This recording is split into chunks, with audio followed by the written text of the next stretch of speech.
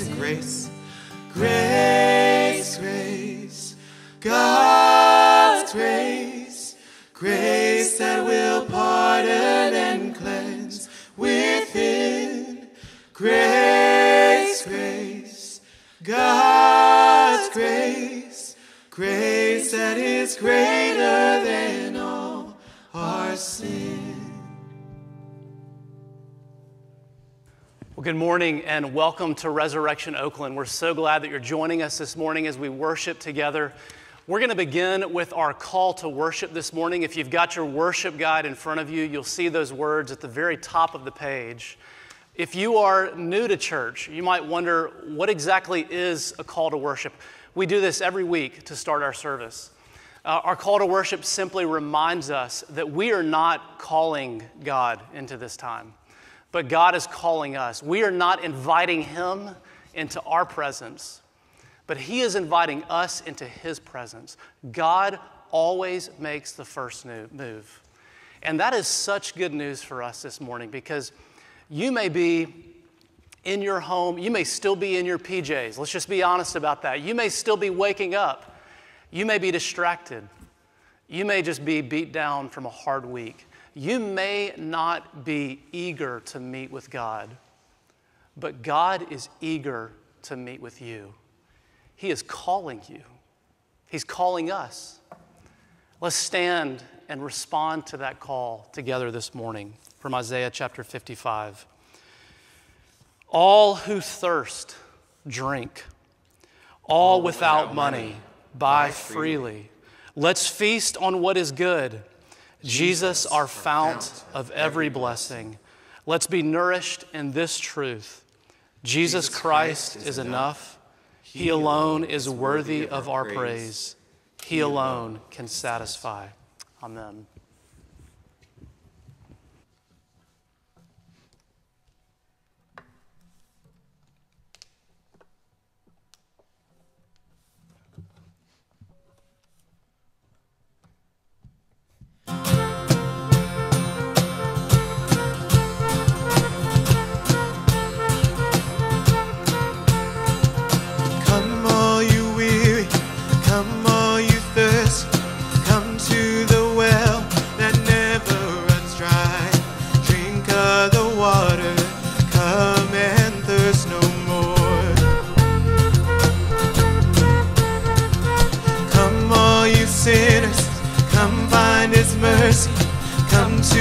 Table He will satisfy. Taste of His goodness, find what you're looking for. For God so loved the world that He gave us His one and only Son to save us. Whoever believes in Him will live forever. Your failures, bring your addictions, come lay them down at the foot of the cross. Jesus is waiting there with open arms. For God so loved the world that He gave us His one and only Son to save us. Whoever believes in Him will live forever. The power of hell forever defeated. Now it is well. I'm walking in freedom. For God so loved the world.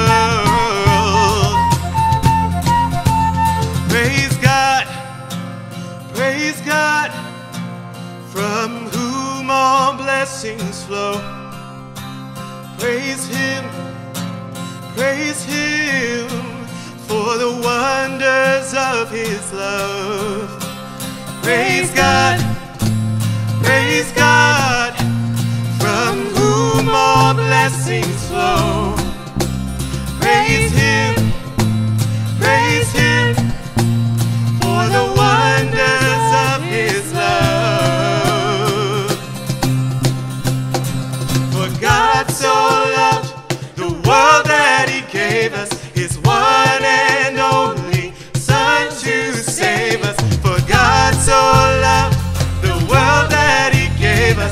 His one and only Son to save us. Whoever believes in Him will live forever. The power of hell forever defeated. Now it is well. I'm walking in freedom. For God so loved the world. Bring all your failures, bring your addictions. Come lay them down at the foot of the cross. Jesus is waiting. God so loved the world. And it's His love that draws the whole world in. So let's declare together that the whole world will know His name. Every tongue shall confess Jesus Christ is Lord. And the earth shall know God's name.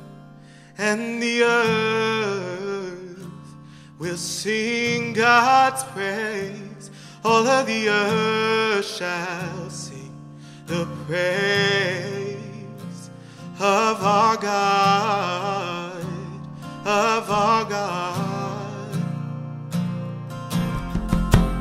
Let us come on one accord to lift up praises to our King. There is splendor and power all around Him, and we will gather all together, every nation, tribe, creed, and color. Let the body come alive, and our Creator be glorified. And the earth shall know God's name, and the earth will sing God's praise. And all of the earth shall sing the praise of our God, of our God. Let us come on one accord to see each other and our needs.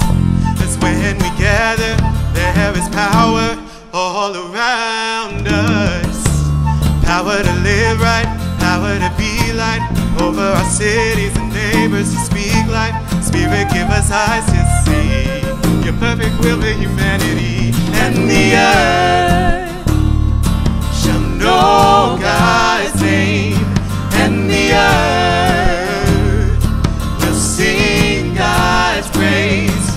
All of the earth shall sing the praise of our God, of our God. So heal the land, meet the need, set the captives free. Heal the land, meet the need, set the captives free. Heal the land, meet the need, set the captives free. Won't you heal the land, meet the need, set the captives free. Heal the land, meet the need, set the captives free. Heal the land, meet the need, set the captives free. In Jesus' name. Heal the land, meet the need, set the captives free. Heal the land, meet the need, set the captives free.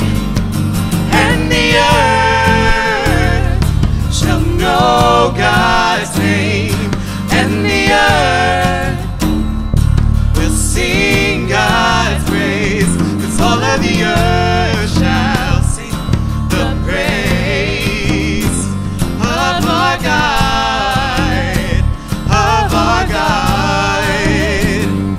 And the earth shall know God's name, and the earth will sing God's praise. 'Cause all of the earth shall sing the praise of our God, of our God.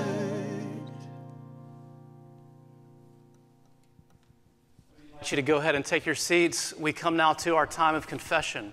And during this season of Lent, we've been using this time of confession to get very specific about the things that we confess. This is one of the ways you know you are really dealing with God, is that you confess not just in generalities, but in particulars. And so we've been confessing things like our pride and our failure to care for the poor, things that the Bible talks a lot about. Today we're going to be confessing our hypocrisy. The Bible talks a lot about this. What is hypocrisy? Hypocrisy it's the gap between what we say we believe and how we actually live. The reality is that this gap exists in every one of our lives, no matter how religious or irreligious you are. And so the question is, how do you deal with the gap in your life? Christianity is counterintuitive in the way that it deals with that gap, really for two reasons. The first is this, is that the more you grow as a Christian, that gap does not get smaller. It actually gets bigger. Because the more you see Jesus, the more you see how unlike Jesus you are. And so you get more honest about the gap. That's the first thing. But here's the second thing. You don't just get more honest, you get more hopeful about the gap. Because the more you understand the gospel, the more you realize God loves hypocrites. God loves inconsistent people, and he doesn't just love them, but he forgives them. And he doesn't just forgive them, but he is committed to making them whole, to making them new, to making them more like his Son, in whom there is no gap, in whom there is no hypocrisy. He is the same yesterday, today, and forever.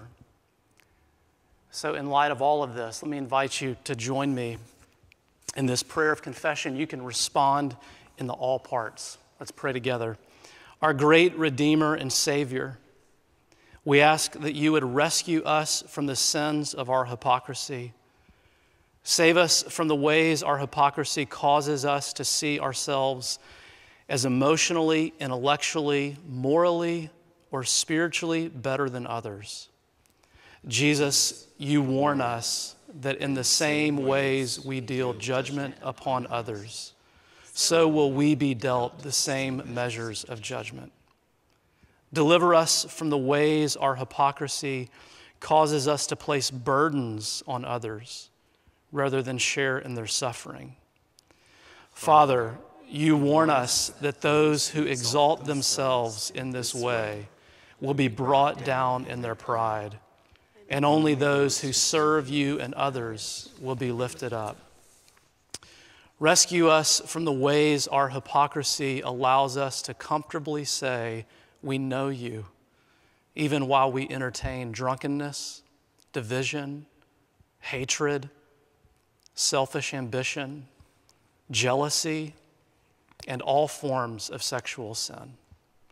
Holy Spirit, you warn us that true heirs to your kingdom will be those who bear your fruit: love, joy, peace, patience, kindness, goodness, faithfulness, gentleness, and self-control. Forgive us, renew us, and transform our hearts and minds from our self-righteousness. Purge your church of hypocrisy. Lead us to your service, which is also the service of others. We ask all these things confident in the name of Jesus, who died and rose again for us. Amen. Take just a moment now to make this prayer your own as you confess silently.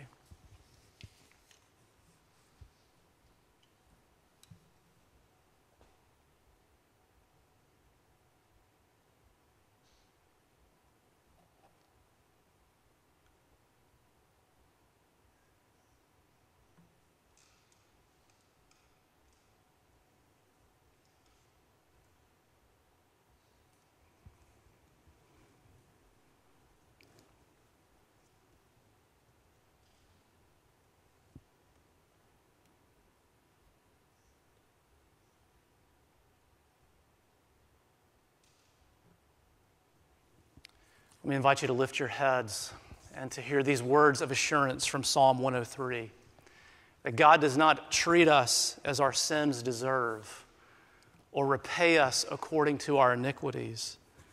For as high as the heavens are above the earth, so great is his love for those who fear him. And as far as the east is from the west, so far has he removed our transgressions from us. Hallelujah. Let's stand as we respond to this good news in song.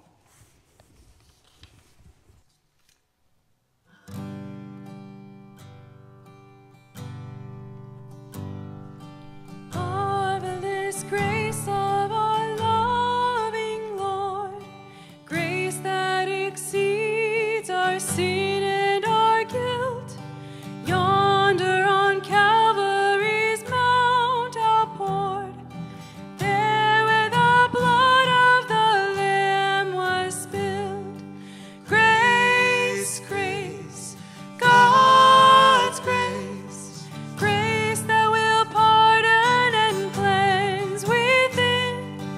Grace, grace, God's grace, grace that is greater than all our sin. Sin and despair like the sea waves cold, threaten the soul with infinite loss. Grace that is greater, yes, grace untold, point to the refuge, the mighty cross. Grace, grace, God's grace, grace that will pardon and cleanse within.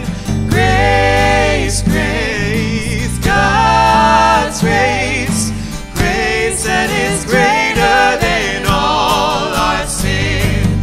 Grace, grace, God's grace, grace that will pardon and cleanse within. Grace, grace, God's grace, grace that is greater than all our sin. Grace that is greater than all our sin. You may go ahead and take your seats as you are able. Well, let me welcome you once again to Resurrection Oakland. My name is Brent, and I'm the pastor here. We are so glad that you are worshiping with us. If you are tuning in for the very first time, we especially want to welcome you, whether you are convinced or unconvinced or somewhere in between.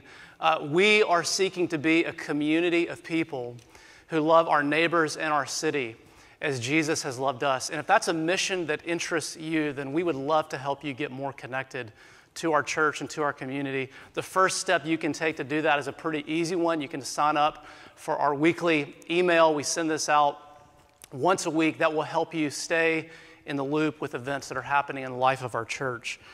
There are 4 announcements that I want to bring to your attention today. Here's the first, just a reminder that next Sunday, March 14th at 4 p.m., that is our next in-person communion service. We've done a couple of these. I think this will be our 3rd one. That's next Sunday. You do need to register for that. Make sure you do that. You can go on our website and do that. Space is limited, but we hope to see you there. Second, kids. This is an announcement for you. Our Res Kids director, Amanda Collison, is making some very special Res Kits Easter bags with gifts and activities for you. And so if you want one of these, you need to tell your parents to email Miss Amanda at reskids@resoakland.com.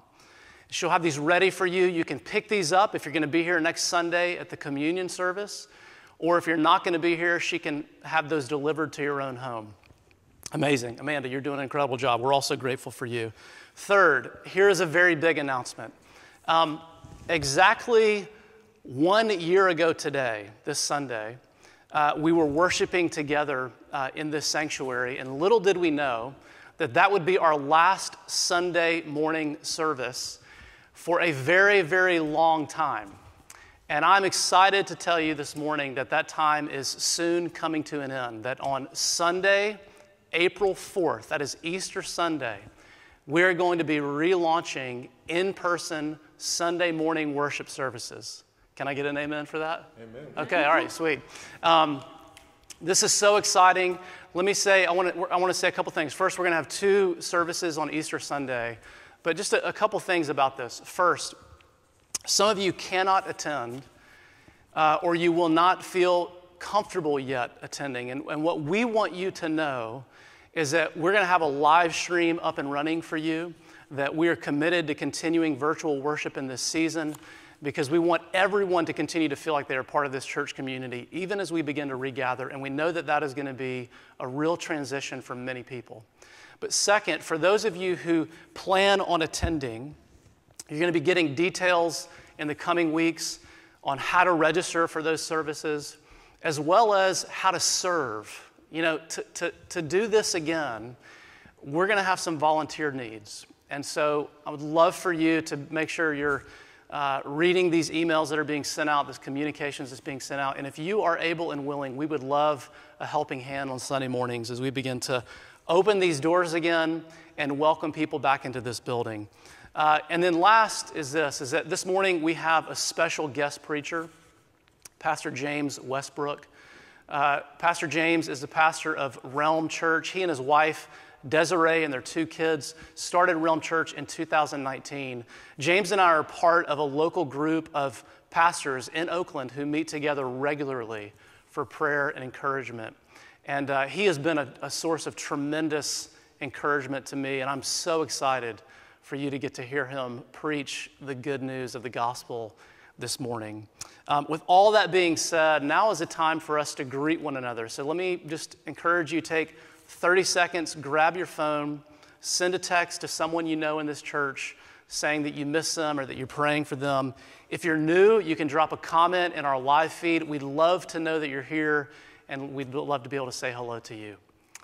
All right, thanks for joining. Let's greet one another now.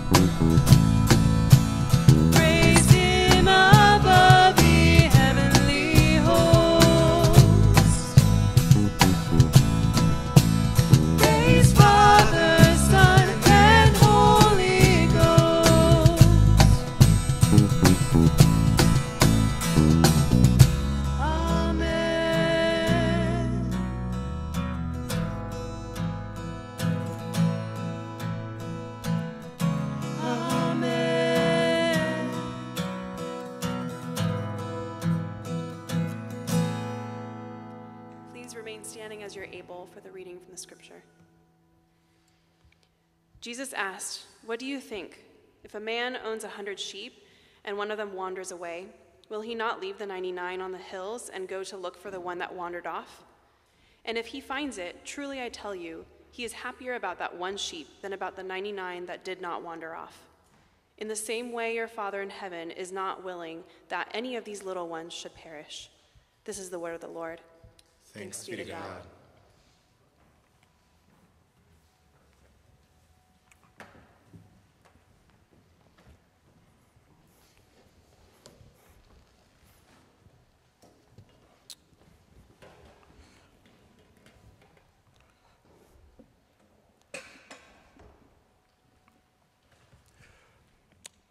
Well, good morning.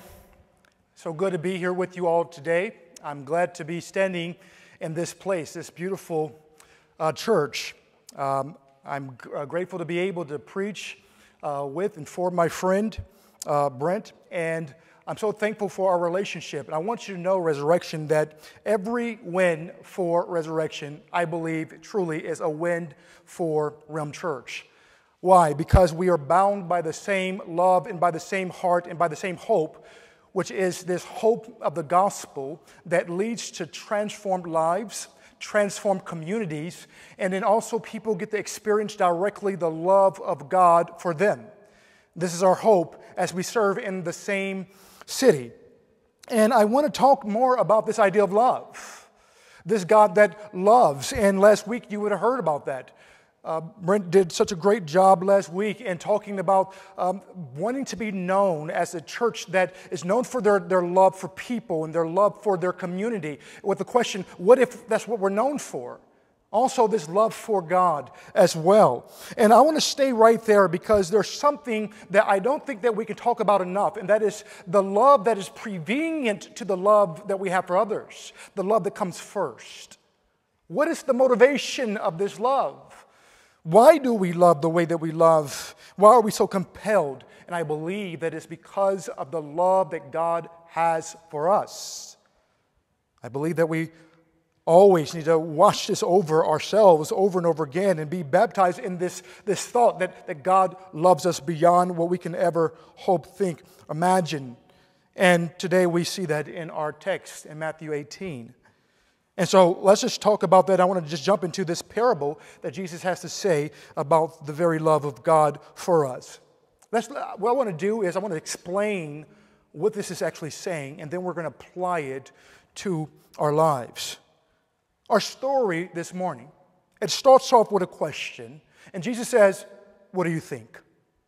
And maybe that should really trigger us to begin to think about what Jesus is about to say with some type of answer at the end. What do you think? And there's something that's really good to note about parables. In every parable, there's always a question being asked and answered. Well, what's the question that Jesus is asking here? Well, first, Jesus introduces a shepherd. Jesus introduces a shepherd, and I want you to know here that first of all, that this would have been culturally jolting. Why would this be culturally jolting? What is naked to what is not naked to the eye, rather? What is hidden here? And shepherds during that time, they were looked down upon by the surrounding culture.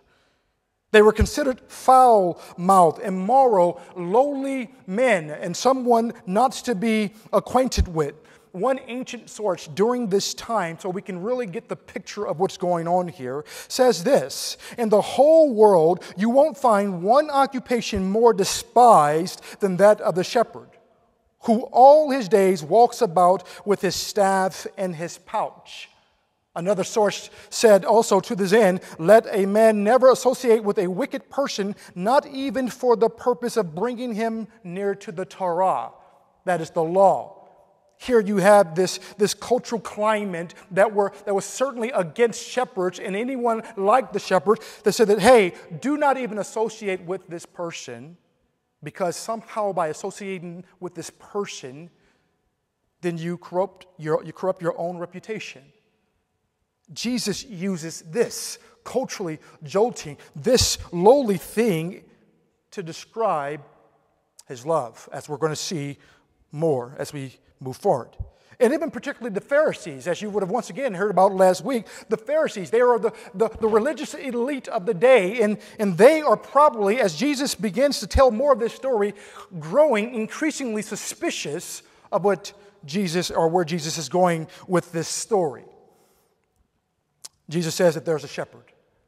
And there's a shepherd that he has 100 sheep total. 100 sheep total. Now, the focus of our story actually is not the 99, it is the one, and we're going to look at that here in a couple of minutes, but he has 100 sheep. Now, something I want you to understand, if we're going to appreciate what this means and the weight of love that God has for you, if you want to really appreciate that, there's something that we need to understand about this context and this culture. See, shepherding jobs were a group effort, not an individual effort. The shepherds, most likely, and especially someone of this esteem, if you own 100 sheep, I don't know anybody who owns sheep right now in this area of the country, but if you own 100 sheep, you're pretty wealthy, you're pretty well off. We should assume that this person is really wealthy in this story. And the crowd would have undoubtedly assumed that the wealthy shepherd would have had one of his apprentices or hired hands or a neighboring shepherd watch over the flock, as was customary. And so we need to put this picture in our mind if we're going to appreciate what is actually happening here. So I want you to know that the story is not so much about a reckless shepherd, though I love this song and we play it in our church every other Sunday. But I want us to appreciate here that it's not about a reckless shepherd, rather a responsible, rescuing one, which brings us to the one sheep. Okay, so what is it about the sheep that we need to understand before we can apply this? It says that there was one sheep that got away. This is the one that strayed. One source tells us that any lost sheep, whenever they strayed away, what usually happens is that they will just lay down and they will give up and they will not find their way back to the fold. See, the danger of this is really mounting, and we're really starting to appreciate the picture of what the shepherd is doing when he goes to rescue this sheep in need.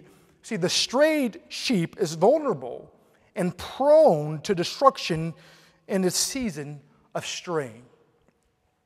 Okay, and then you have the last movement of this parable, which is going to be the shepherd's response. After we explain this, we can go into the application of what this means for our life. See, you have a shepherd's response. Don't forget that this parable is phrased in a question. And so Jesus starts off with the question of, what do you think? This is to say that the response of the shepherd would have been already assumed by the listeners of his day. Would have been a no-brainer. This is to say that, does he not leave the 99 on the mountains and go in search of the one that went astray? This is a no-brainer. Of course he will leave to go after the sheep that got away, that went astray. And what of the shepherd's emotional state? That's important here, because it says here when it concludes the parable that he's not emotionally indifferent, is he? He's not emotionally indifferent. No, as a matter of fact, he's rejoicing, and he's rejoicing with this appropriate rejoicing that is centered on recovery for that which has been lost. See, the text that was read this morning, it says here that, and if he finds it, truly I say to you, he rejoices over it more than over the 99 that never went astray. Well, this is not implying that the shepherd loves the one that was lost more than the ones that stayed. It is a particular type of rejoicing. The shepherd has a pleasing gaze for those that remained, but he has a rejoicing because of the recovery of that which was lost and now is recovered. Okay, I think we've established well enough the context of this text. Let's see if we can get into some of the application of this text and how might we interpret this text in this parable. Well, let's start off again with the question. Remember, he says, what do you think? What do you think? This parable is set up already for us to begin to appreciate as it pertains to the love of the shepherd is how much more, or from a lesser to a greater standpoint. If a shepherd is willing to do what everyone knows to be a no-brainer, how much more will the Father show his affection for you and for I? Yeah. Now we're getting into the love of God and how it applies to us. The lesser is the sheep and the greater is the human. And as Jesus is explaining the parable that's meant to teach us something about the kingdom of God, meant to teach us something about the heart of the Father and the work of the Messiah, as all parables are meant to do something along those lines, now we begin to see the love of the Father towards the human, towards the person, the shepherd. It is quite interesting to me that, as we've already noted, that the shepherd was seen as lowly in society. It is quite interesting that Jesus continues to use the lowly things on earth to communicate heavenly truths. Why, Lord, do you use the shepherd? The shepherd whom the Pharisees say that you should not even associate with. Why use the lowly things? See, though the culture deemed the shepherd to be an unfitting image of someone that is worth being around, because whoever you shared your table with and whoever you associated yourself with, well, that somehow reflects you, your value system. Which is why in another telling of this story, in the Gospel of Luke, you will see that this is with the social backdrop of Jesus hanging around with, quote-unquote, sinners from what the Pharisees say. And this is not who Jesus came for. See, the shepherd, Jesus is interested not only in what we believe is the greatest, he's interested in those lowly things. And though the culture deemed the shepherd to be an unfitting image, though that was certainly the case, we see that Jesus is going to challenge those preconceived cultural notions. And I hope that it begins to wash over us and convict us and hit us with any bubbles that we have, that Jesus is ready to burst regarding who we attach greatness to, who's worth our time. A good principle to keep in mind here is that don't miss the great places God wants to take you through the humble things, because you are only eye-fixed or eye-gazed on the culturally defined great things. That is to say that do not miss what God is saying. And it's typically those themes in our lives that we say that, no, that's too small for me, or that's too lowly for me, or I typically look past this person or past this demographic, and no, I don't want to be associated with this or that because I see myself as something greater. No, don't miss what God is doing and wants to do in your life. As a matter of fact, God adopts this image as a symbol of His love and care for His people. Is that not unlike God? To use those things that we say is lowly in the world, to use those things to communicate His character and His traits, His attributes. In John 10:11, he says in the gospel, Jesus is the great shepherd that lays down His life for the sheep. Jesus is pictured, and He pictures Himself as this shepherd for the sheep. Well, that's the shepherd. But then you have this 99 out of the 100, the 99. The shepherd leaves the 99. He leaves the 99. And we've already established that, listen, this is more centered on the rescuing shepherd. He's responsible, and he leaves him probably most likely in good hands according to cultural records. We know this. However, he goes after the sheep because he knows that the sheep is in danger, and he loves the sheep. The 99. And the one. See, this parable, it teaches us something that is once again antithetical, anti to the value system of this world and of the cultures in which we live in, at our jobs, in our political structures, how we establish moral norms. We are constantly asking the question within our own internal system, who's worth listening to? Who should I give my time to? Who's worth paying attention to? See, we will focus often on the 99, 9 times out of 10, and here you have Jesus with this parable holding up the one as being legitimately worthy. I mean, in our culture, how often, while we're taking it ourselves and our reasoning through our particular value system, through our mind, and when we try to determine if we're going to move closer or towards someone, how often do we wash it through such reasoning as, come on, there's only 1 out of 100. There's only one person reporting it. There's only one demographic of people. It's only one neighborhood. It's an insignificant country. Or how many Twitter followers do they have? What's they're following? What will the collateral damage be if we do nothing? See, this is not to judge anyone. This is to identify what and how we often, or what mechanisms we use to determine if we will focus on the one or not. The point that Jesus is making is, though one seems insignificant, one remains the priority for God's loving rescue.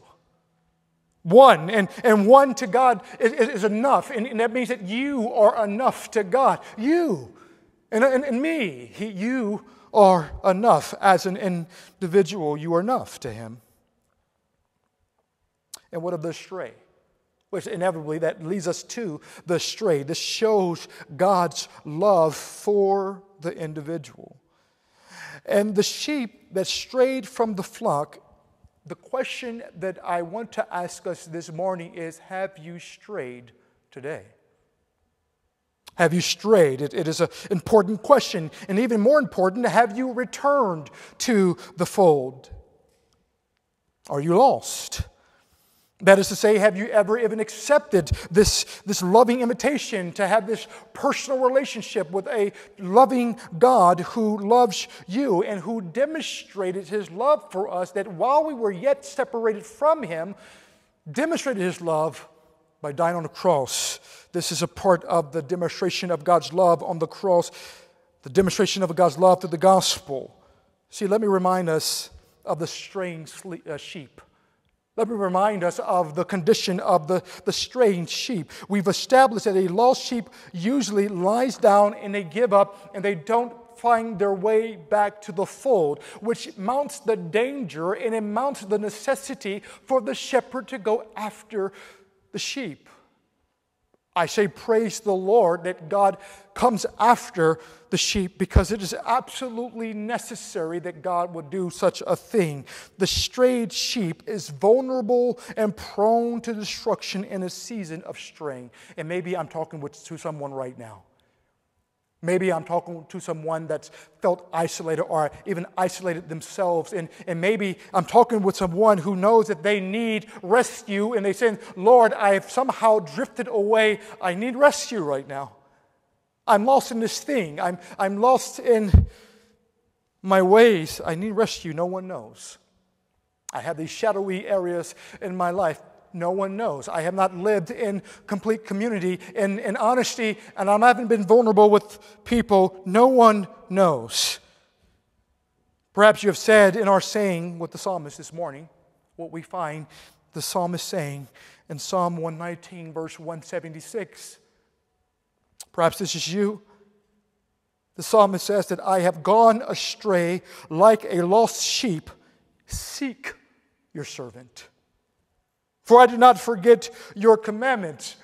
Listen to the example that the psalmist gives to all of us, including this preacher. Says, hey, listen, I have gone astray like a lost sheep. Lord, I need you to seek after me, because if you do not, I will stay where I am. I need a power that's able to deliver me from the mess that I've gotten myself in. Can anyone relate to what I'm saying right now? I need your rescuing power, the power of the gospel that makes me alive. I need to be freed from these chains that I often find myself wrapping myself in. And there's freedom in this. That's what the word says. The gospel sets us free. And whom that the Lord sets free is free indeed. And we were saved for freedom's sake. And that's a freedom that's bound by God's loving law. But he says that, listen, I need you, Lord. I need you to rescue me. And we sometimes stray. And we need to hear that, because we stray from lush grass to barren fields because of the sins in our hearts. We all know those seasons. We've all been there. And it's important to know the heart of the Father with this as we talk about God's love and as we get ready to conclude what this and where this parable is pointing us. See, I think that often we can probably relate to what I'm saying. When we go astray, I think we can probably look at this timeline and say, yeah, Pastor, preach, I've been there. Mm-hmm. What's the timeline that we often see? We wander from God, and we're drawn away by something in life that we know is not pleasing to God, not helpful to our own health, and doesn't actually lead to lasting joy and to flourishing. We're drawn away by things, and we wander from God, and we stay away because we believe ourselves to be unworthy. right? That's when the guilt and the shame. Shame has to do with, I feel that there's something wrong with me, and guilt has to do with, I did something wrong. And so we end up staying away because of toxic shame in our lives. Then we stay out a little longer. We can't fake it that long. You know, the whole putting on the face, making sure that people know that we are nice and good and religious, or we're good moral people. After that, after we fall and succumb to the weight of that pressure that we put on ourselves to wear masks instead of being open and honest and free, what happens is then we wander a little further away from the fold. We stop going to church or to community group or being around people that we know will speak the words of God in our life. We stay longer. Then what do we do? We lay down as the sheep. We give up, and we don't find our way back to the fold. We even begin to question things like faith, and is it worth it? God becomes the God who understands instead of the God who wants so much more from and for my life and our lives. See, the gospel is about limitless grace and limitless demand. That means that God lavishes us with grace, and then in return, we give Him everything as God requires everything from us, and He's worth it. But this ideal of limitless grace is something that is undoing to us because we say that, Lord, how can you love us so much? And He certainly does. Let's conclude our time even with this idea of the rescue of the shepherd. See, the shepherd who has 100 sheep, one got away. The 99 they're taken care of, praise the Lord. But He's going to go after that one that went astray, and He's going to rescue. How many times do we believe, this is where we need to bring this home here, how many times, brother and sister, friend, skeptic, wherever you're coming from, if you're on the fence of Christianity, trying to figure out if this is going to work, I want you to listen to what the gospel says. Listen, how many times do we assume that our sin, and when we stray away, that somehow that God is frowning at us when we've strayed from Him?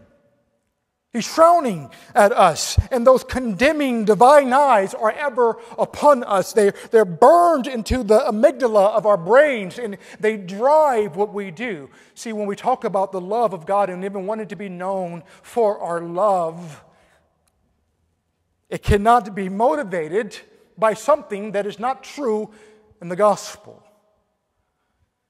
See, the picture that we have here is not that of a God with condemning eyes. Does God rebuke? Does God discipline? Yes, because a loving Father disciplines. However, He does not condemn those that have given their life to Him. It's loving eyes here, and this open arms here, and listen to God's heart for the sheep. You may be surprised as we conclude our time that the understanding of the Old Testament is critical in understanding many parables, including this one. See, Jesus is actually giving hint, and He's quoting from, implicitly, He's quoting from Ezekiel chapter 36, verse 5 through 6. Listen to what the prophet says in chapter 36 when he's giving words of encouragement to the scattered sheep of Israel during their time of discipline and during the times where outside agents were coming to bring warfare against Israel. Listen to what he says. He says, "So they were scattered because there was no shepherd, and they became food for all the wild beasts. My sheep were scattered. They wandered over all the mountains and on every high hill. My sheep were scattered over all the face of the earth with none to search or seek for them." This was the condition that the sheep were in, the people, the covenantal people of God, the people of Israel in the Old Testament when they were facing warfare. See, this story that Jesus is alluding to in Ezekiel is showing God's attitude towards recovering the lost. And what Jesus is saying, brothers and sisters, listener, friend, wherever you find yourself at this morning, Jesus is saying here that He's doing the work of Ezekiel chapter 36 and being the shepherd with this gathering heart and this rescuing heart for the lost sheep and for the straying sheep. This is who Jesus is saying He is, the great shepherd. And He's a great shepherd even for our lives. This parable is about God's association with the wandering. And the response here is, listen, God rejoices. He smiles. He rejoices. And because of this rescuing God, His rescue leads to rejoicing. That's the heart of God here. He says in verse 13 and 14, and if He finds it, truly I say to you, He rejoices over it more than over the 99 that never went astray. So it is not the will of my Father who is in heaven that one of these little ones should perish. I hope this morning you see God's love for you. And whatever that means for you this morning, someone needs to hear that God loves you with a love that you can not imagine. His love and the tank and the well of His love is deeper than any sin in our hearts. And maybe it's time simply for you to have a different story where you don't wonder and stay away. You come and you run to the loving arms of God. And I want you to know also that if you are standing, and like I said, on the fence of Christianity, and you don't know whether or not you want to believe this thing, I want you to know that God loves you so much that He gave His only begotten Son, that whosoever believes in Him shall not die but have everlasting life. He loves you, and it's not your religion that He wants. He wants you. He loves you with His limitless grace, and then we give Him everything. And so hopefully that's a love that motivates your mission. Hopefully that's a love that we say that, Lord, you loved me first, and I love you, and I'm willing to live on mission and see lives transformed and see communities transformed and see justice done in the world because of your love for me, and I can't keep it to myself. Let me pray for your encouragement to that end. Father, I want to pray right now for my brothers and sisters doing work right here in Oakland and in the Bay region. I pray right now, Lord, for Resurrection, God, that they are just that. They are this display of hope in the world and of resurrection hope in the world, and that is motivated by this love that is contagious and this love that is believed, and that is a love that says that, Lord, you love us so much that even when we wander, you come after us, a rescuing love. And artistically, some may even call it a reckless love. But we know that it is a responsible, loving love. Lord, may that be ever true for the continued work right here at Resurrection. Lord, we love you. We pray this in the name of Christ. Amen. All right, thank you, Pastor James. And now I'd like to invite you all to stand as you're able, and we are going to enter a time where we respond to what we have heard, the good news we've heard, in our gifts, in our offerings, and in our song.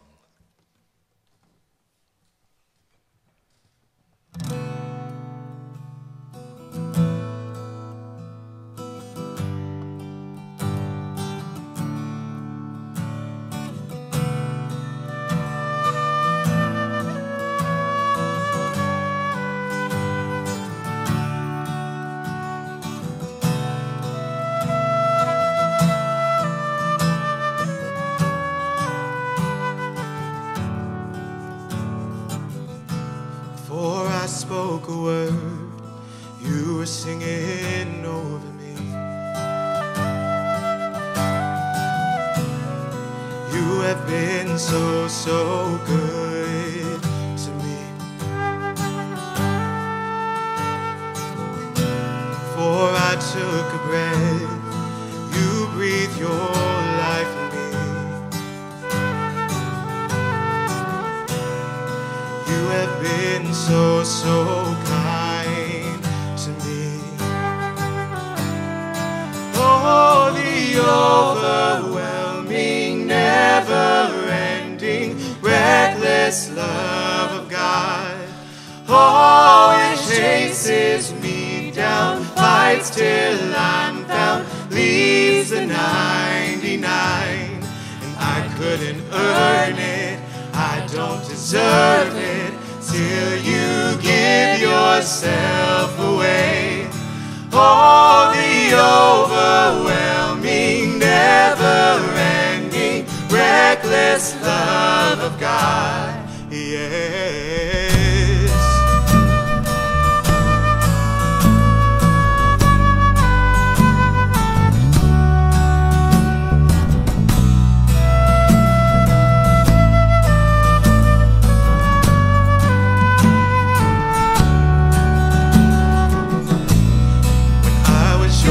Flow, still your love fought for me. You have been so, so good to me. When I felt no worth, you paid it all for me. Oh, yes, you did, Jesus. You have been so, so kind to me. Oh, the overwhelming, never-ending, reckless love of God. Oh, it chases me down, fights till I'm found, leaves the 99, and I couldn't earn it, I don't deserve it, give yourself away.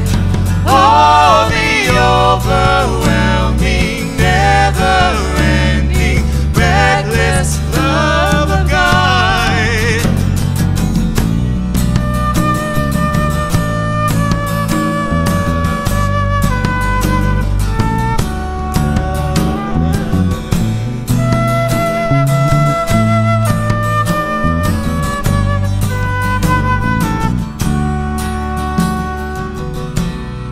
Shadow you won't light up, mountain you won't climb up, coming after me. There's no wall you won't kick down, lie you won't tear down, coming after me. There's no shadow you won't light up, mountain you won't climb up, coming after me. Let's press into him here. There's no wall you won't kick down, lie you won't tear down, coming after me. Oh, the overwhelming, never-ending, reckless love of God. Oh, it chases me down, fights till I'm found, leaves the 99. I couldn't earn it, yourself away. Oh, the overwhelming, never-ending, reckless love of God. Woo.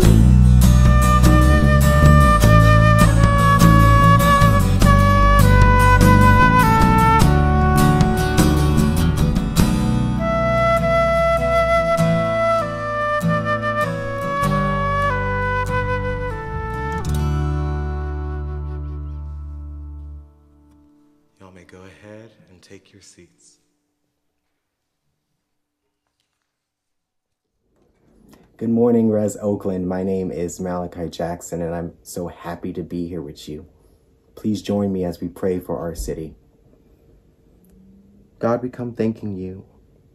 God, we thank you for the gift of who you are. God, we come thanking you for the gift of your presence. God, we come thanking you for your son, Jesus.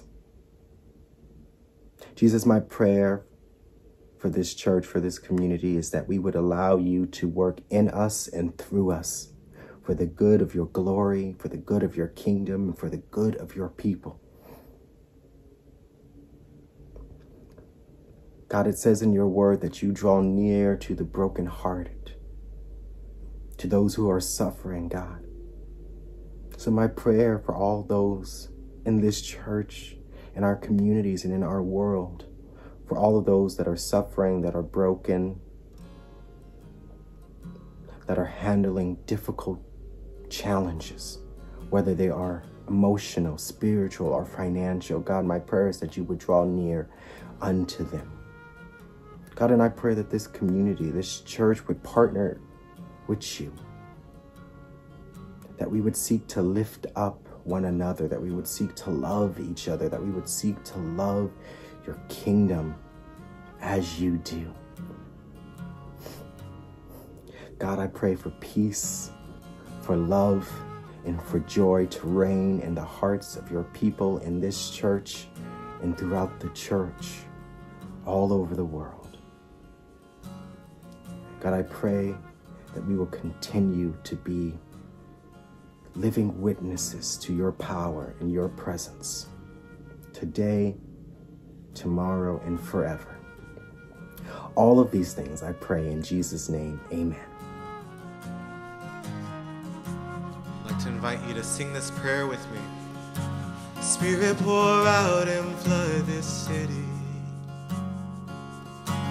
Heaven, come down and shake the walls. Fill us, Lord, the world is waiting. Father, let your kingdom come. Spirit, pour out and flood this city. Heaven, come down and shake the walls. Fill us, Lord, the world is waiting. Father, let your kingdom come. You are the God who builds. You are the one who saves. You are the God who prospers. Evil has no claim. You are the God who builds. You are the one who saves. You are the God who prospers. Fervently we pray. You are the God who builds.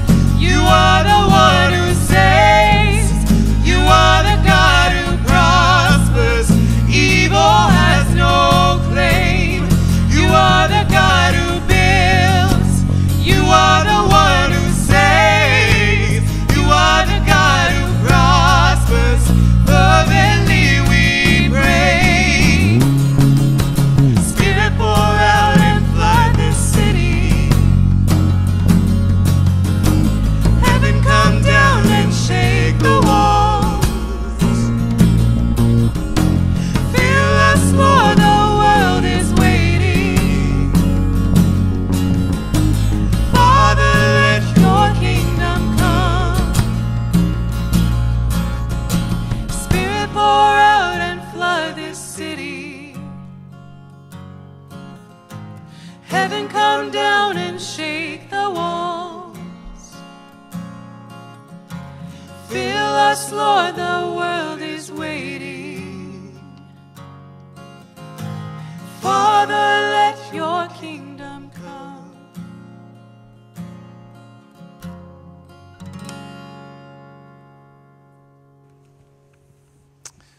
Please join me now in our sending prayer. Let's pray together. Our Father, who is in heaven, hallowed be your name. Your kingdom come, your will be done on earth as it is in heaven. Give us this day our daily bread, and forgive us our sins as we forgive those who sin against us. And lead us not into temptation, but deliver us from evil. For yours is the kingdom and the power and the glory forever. Amen. We're so glad that you joined us this week to worship. We hope that you'll join us next Sunday at 10 a.m. But until then, let me invite you to lift your hands and receive God's blessing on your life. May the grace of the Lord Jesus Christ, May the love of God the Father and may the fellowship of the Holy Spirit be with you today and tomorrow and forever and ever. Amen.